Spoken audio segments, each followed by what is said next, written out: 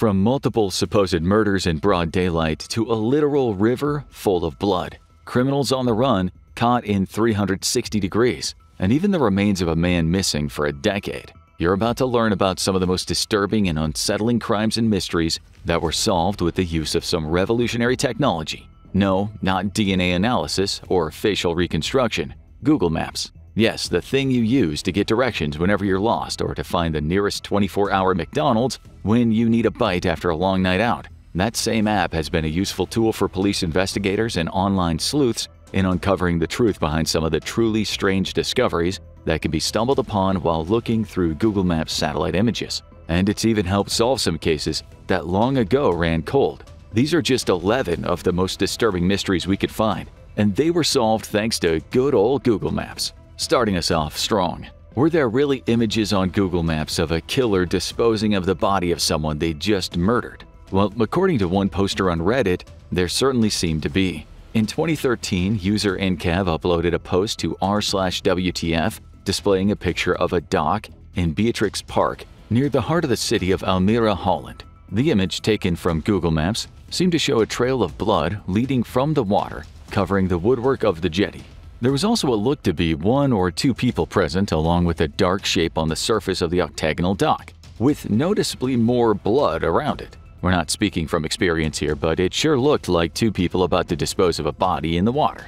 And cementing the idea that this was a gory crime caught in broad daylight was the Reddit user's caption of the image, "A murder near my house on Google Maps, link in comments." Of course, if any of you have spent any time on Reddit in the past, then you'll no doubt know to take some of the things posted on certain subreddits with a grain of salt, or maybe several large fistfuls. It can be hard to determine what is a genuine story and an attempt by the original poster to embellish the truth or outright lie in order to collect some of that coveted Reddit gold.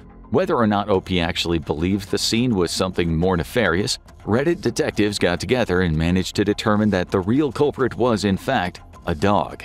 Zooming in on the Google Maps image, internet sleuths were able to determine the outline of a dog who had gotten soggy after a swim in the lake, the water running off their fur leading to what looked like a bloody trail at a distance. The dog's owner even came across the image and found it hilarious that some online decided to think it was the scene of a murder. Oh, and for any of you who were wondering, the dog's name was Rama. But this is far from the only Google Maps mystery to take place near a body of water or to involve what looked like blood. Remember we mentioned a literal river of blood? While it might sound like a biblical plague, in 2007, the lake of Lago Vermelho caught the eye of people online. Why? Well, because it looked like what had come pouring out of the elevator at the Overlook Hotel in The Shining.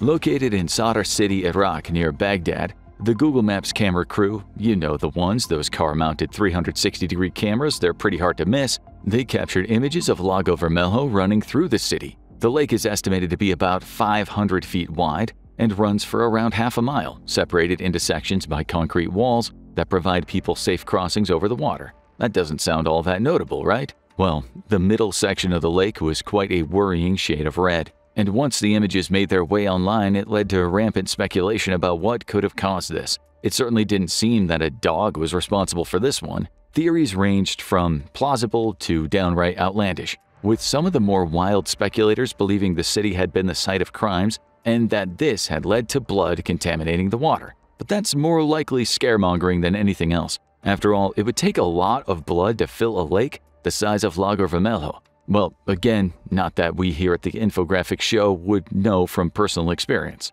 More scientific theories pointed to the possibility that the presence of certain types of algae and bacteria could have been responsible for the water turning blood red. That's not unheard of either. Over in Iran, a similar thing happened. Their largest lake, Lake Urmia, was captured on a NASA satellite, changing from red to a green shade that looked closer to a giant crime scene.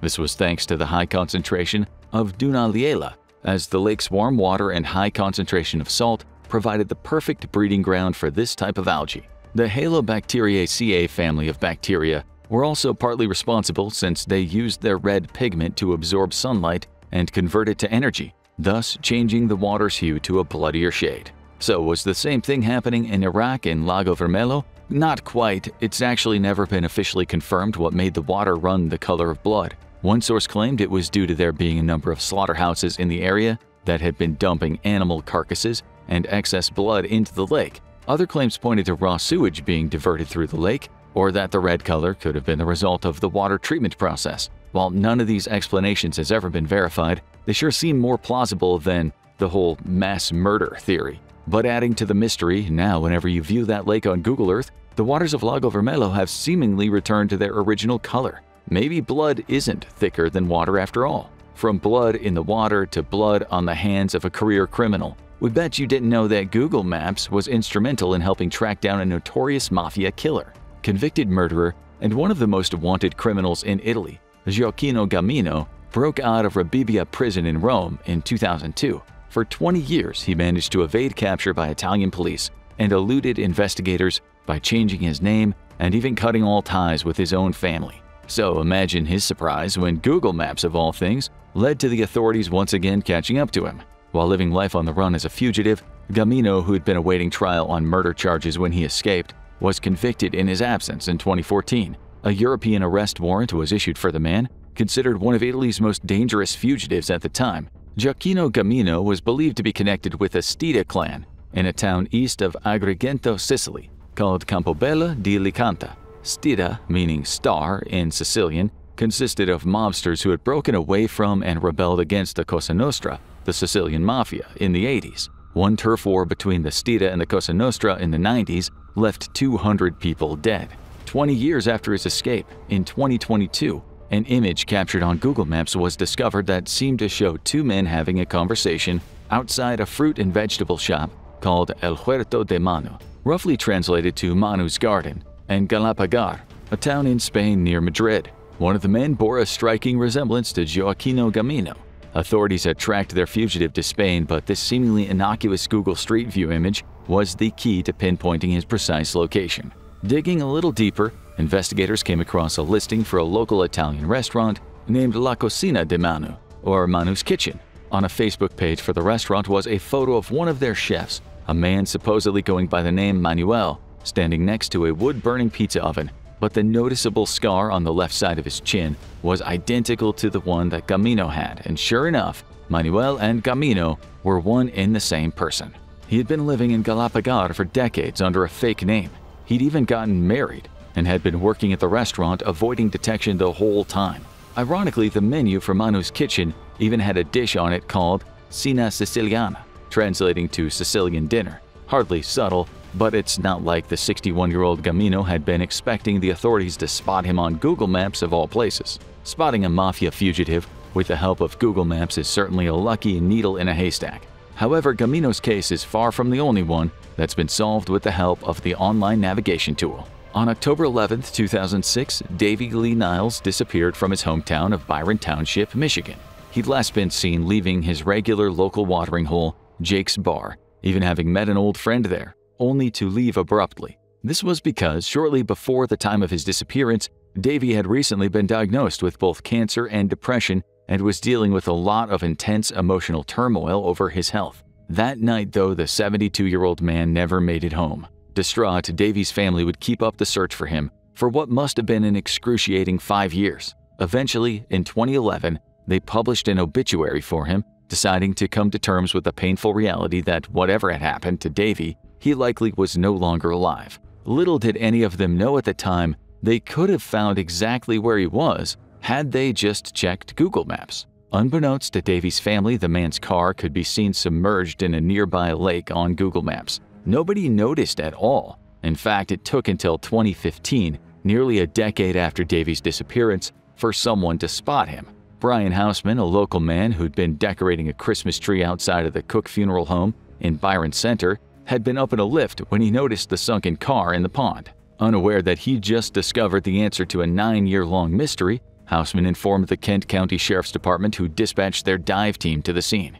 Once police divers had confirmed that there was indeed a vehicle in the pond, wrecking crews hauled the mud-covered car out of the water and discovered the skeletal remains of Davy Lee Niles in the driver's seat. It took some time for the police to check the body's teeth against Davy's dental records in order to confirm his identity, but uncovering his wallet in the car pointed to a clear picture that it was the missing man. Perhaps even more of a kicker than the fact that the car had been visible from Google Maps almost the entire time was that the pond where it was found was only half a mile from the bar where Davy had last been seen alive. As upsetting as the ordeal had been for his relatives, Davy's family were relieved to finally get closure on his disappearance and glad to have him home, even if it only served to confirm what they had long suspected to have happened to him. While it's never been confirmed exactly how Davy ended up sinking in the lake inside his car, the police have never suspected foul play, chalking it up most likely to being an accident rather than anything more nefarious. Since then, in something of a happy ending to the story,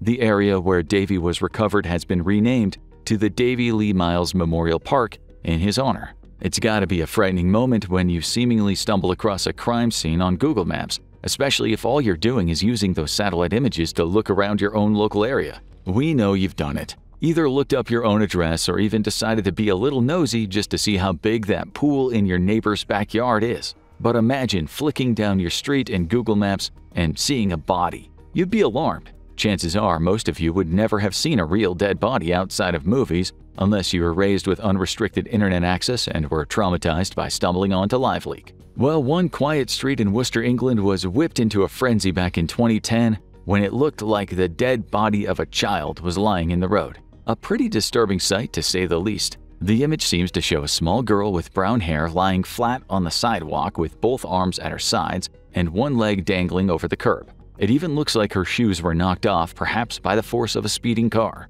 As it just so happened, one of the cars responsible for capturing Google Maps Street View images happened to be passing down the residential street at that exact moment and captured pictures of the supposed body as they went by. The sight of the girl's body caused some local residents so much distress that they even attempted to reach out to Google directly, out of concern that a serious crime had been committed. Police launched an investigation into the site of the incident and quickly discovered the truth. It turned out that the girl in the photos wasn't actually dead, she'd just been playing dead. Although very convincingly, we have to add. The girl in the pictures was 10-year-old Azura Bibawan, and sure enough, in the subsequent images on Google Street View, she could be seen up and about as normal, pulling back to the nearest street corner and then zooming back in the direction of the body even showed Azura getting back on her feet. She'd apparently been trying to prank a friend of hers, having fallen over while they were playing and then deciding to freak her friend out by pretending to be dead. Azura was completely unaware that the Google car was traveling past her at that exact moment.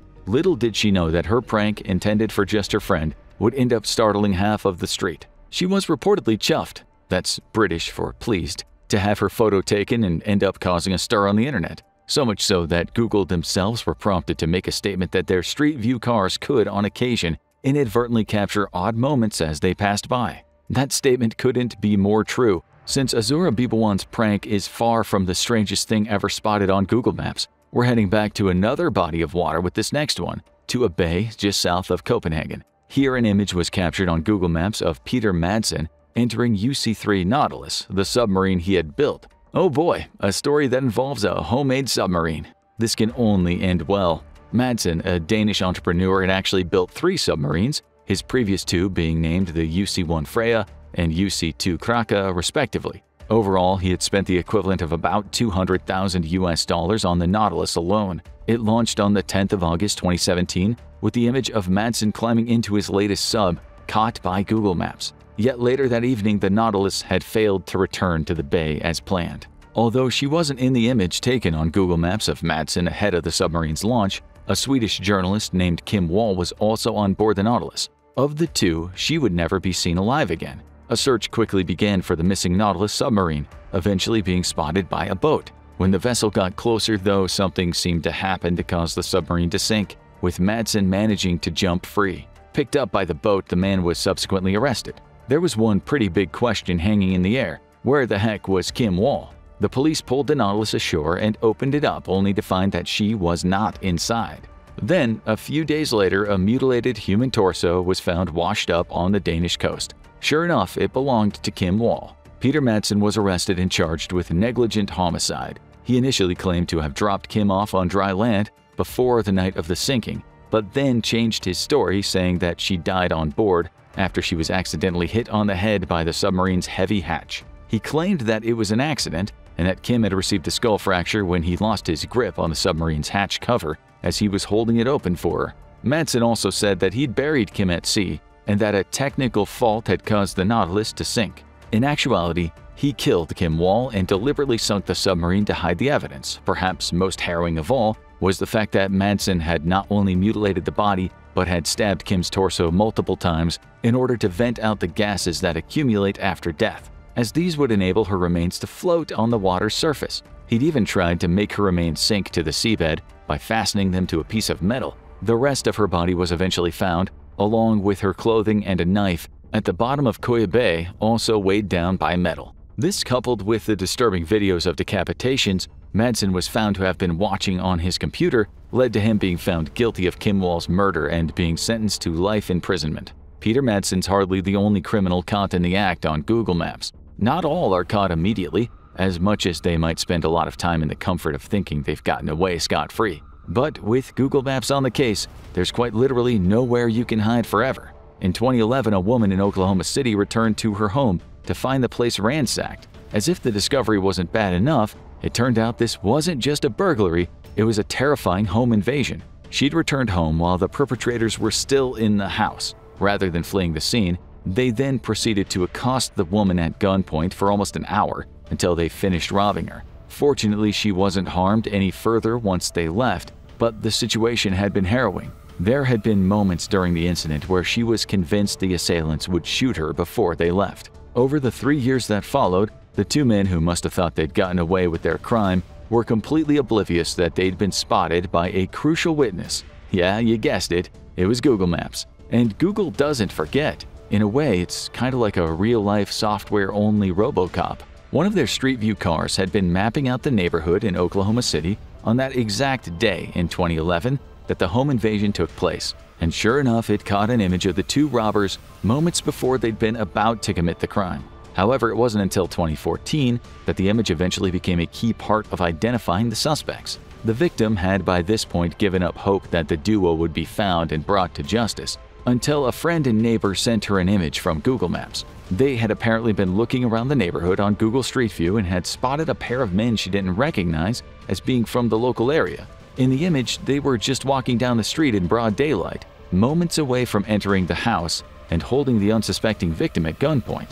Despite Google having a policy for blurring out people's faces in all the images they collect for Google Maps and its Street View function for obvious privacy reasons, the woman who'd suffered the harrowing home invasion was able to readily identify the pair as the men who had ransacked her home and threatened her life, thanks to clearly being able to see their clothing and bodily builds from the Google Maps image. While we couldn't find any updates to the story, the men were considered at large by Oklahoma City Police back in 2014, and they put out a call to the public asking anyone who could help identify the men to come forward. Here's hoping that someone did and they got some kind of karma for what they put their victim through. Let's bounce from Oklahoma back to the UK for this next one. We're not sure what it is about that strange little island, but we seem to have found a strange number of these Google Maps mysteries that originate from there. Like the axe murder, caught on camera by a passing Google Street View car. That's right, believe it or not. That was the horrific scene that unfolded in Leith, Edinburgh. The Google car managed to capture the whole attack in all its disturbing detail